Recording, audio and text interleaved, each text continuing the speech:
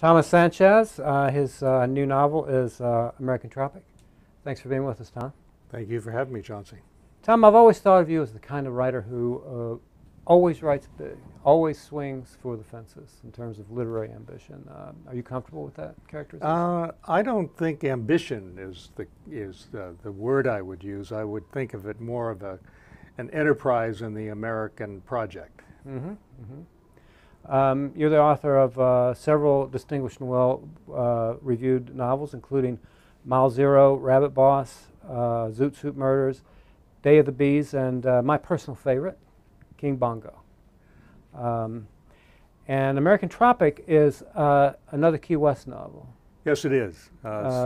Sort of a continuation of Mile Zero, which is a generation ago now. Tell us about the new book. The new book is really set in Key West like the first book, Mile Zero, that it follows. But it follows Mile Zero from an entire generation later. Mm-hmm. When I first arrived in Key West in 1981, which is now seems like an ancient history, the novel of Mile Zero was originally set in Mexico and California, and I was kind of chasing this book. But when I arrived in Key West, which was a fluke, I was only going to be there for a few days, and I landed on this little island, which was like a speck of coral in the middle of nowhere with no real landscape, overdeveloped, sort of a fishing town down on its luck. And on the same day I landed, also was the day of the space shuttle being shot off in Florida, streaking across the sky. They busted a 17-year-old kid in a cigarette boat full of $5 million worth of cocaine. And a raft of Haitian refugees came in, and half of the people on the raft were sunburned and dehydrated and dead. And I thought, my God, I'm on this little island, which, as I say, is a speck of coral in the middle of nowhere. And most people think of Key West in the same way they would think of Paris, for example. It kind of looms large in the literary and popular imagination. In fact, the island of Key West is smaller than the airport of Miami.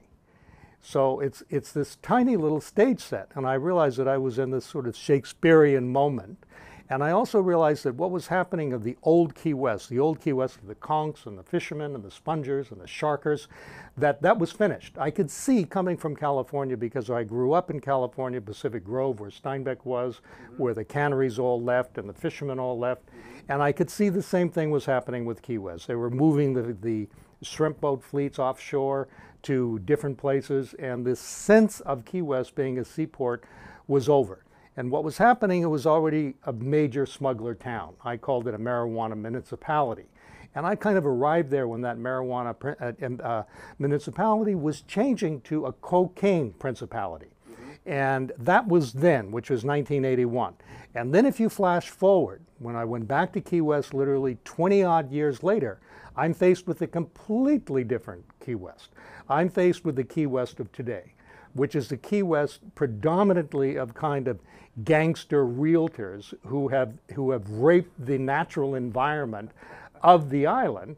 And in the old days, you would have the pirates, who would be running and smuggling drugs and guns. Anything that's illegal, that island would be involved in it. But if you outlawed Coca-Cola, I mean, Key West would smuggle in Coca-Cola. They don't care what it is.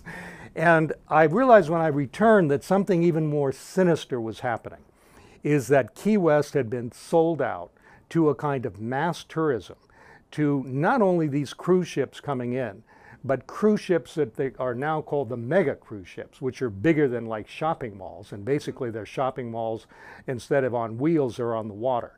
And they're immense, they're enormous, and they're disgorging like about 1 million people onto this tiny little island. And the environment was being destroyed. And already the environment was in trouble in Key West, very fragile. Most people don't realize that the only living coral reef that we have in North America is the coral reef offshore of Key West. Now, the statistics are done, and you can check it out.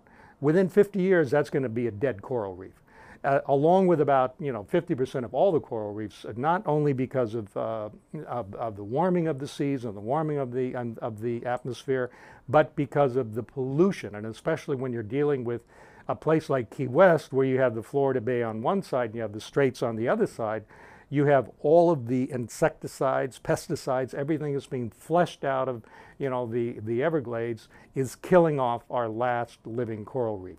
So I had the idea, Chauncey, that what if the rage that people have inside of them, what if someone took it upon themselves to kill the people who are killing the environment, to even the score, to make it a level playing field? And that was really the flash, that was really the concept I had for American Tropic, was to begin it with that idea. Tell me a little bit about your principal characters. The principal characters are two, although there's a host of extraordinary characters that have names like Hard Puppy and Hogfish. But the main character, the male character, is a kind of a defrocked lawyer, someone who's been fighting in the courts as an environmental lawyer, protecting the environment, and has been fighting all of these, enormous agri-corporations that we have here in Florida, and trying to defend what's left of the natural environment, but realizes when he's involved in the courts that the game is rigged, that there's no way in the end you're going to bring down these sort of like the subterfuge that goes on in terms of how the environment is being destroyed in Florida. I could go into that at length, which I do in the novel American Tropic, because the main character is now really a defrocked lawyer, and he's fed up with the game. He becomes a drunk. He's down in Key West. What better place to become a drunk? But he even doesn't, there's a line in there where his wife, who runs a bar, is asked, well, your husband's a drunk. Why isn't he in the bar? And she said, because he's a professional. He doesn't need an audience. And what he does is that he's offshore as a pirate radio shock jock, where he's in international waters, where he can call it for what it is, where he answers to nobody. He has an old trawler that he calls Noah's Lark because his name is Noah Sachs. And from there, he can really communicate his rage, which we call in the novel the rages of Noah, against the destruction of the environment. So he's the male main character. He's white. Why do I say he's white? Because the main female character is a black lesbian homicide cop. And between the two of them, they hunt down this kind of very strange, very odd suit of bones. Key West originally was called by the Spanish Island of Bones. And someone who looks like a very strange, odd, bizarre skeleton, not a zombie, but something even more sinister in a way, because he's totally animated. And one by one, there are these very, very bizarre and grotesque and disastrous murders that are taking place and being discovered by someone they finally piece together is killing those who are killing the environment. And so this sense of fear begins to come up, out of the real atmosphere of Key West. And anyone on the island can be the killer, and everyone on the island is suspect in American Tropic. Wow, that sounds terrific, Tom. So it's a bit of a murder mystery, but it's your book, so I know it's also literary. Yes. How do you weld those two? How do you keep one from swamping the other? That's always Chauncey, as you know, because I think Chauncey Mabe is really the dean of Floridian critics for me. And we once did on Mile Zero, and you came down to Key West and really asked the most pertinent questions that I was ever asked about that novel. Thank you, and you're just mentioning one that's also very important to me, is that how do you balance the mystery with the literary? And I think if you look at most of Shakespeare's plays, we're really dealing with murder mysteries. Right. We're dealing with deception. We're dealing with ghost stories. incestuous ghost stories.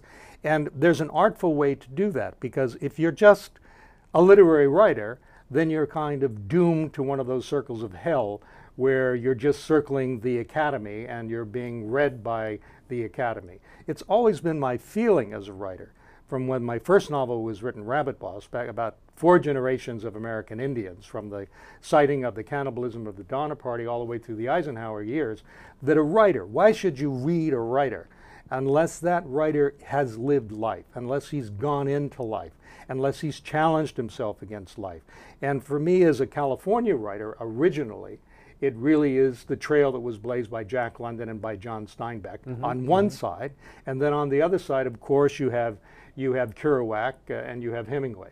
So that was the idea that I had, was the writer must really be a warrior of his own time, and he must stand and deliver and deal, even if he's dealing metaphorically, as I do in American Tropic, with the issues of our time. Okay. Thomas Sanchez, the new book is American Tropic. Thank you so much for being with us, Tom. Thank you, Chauncey.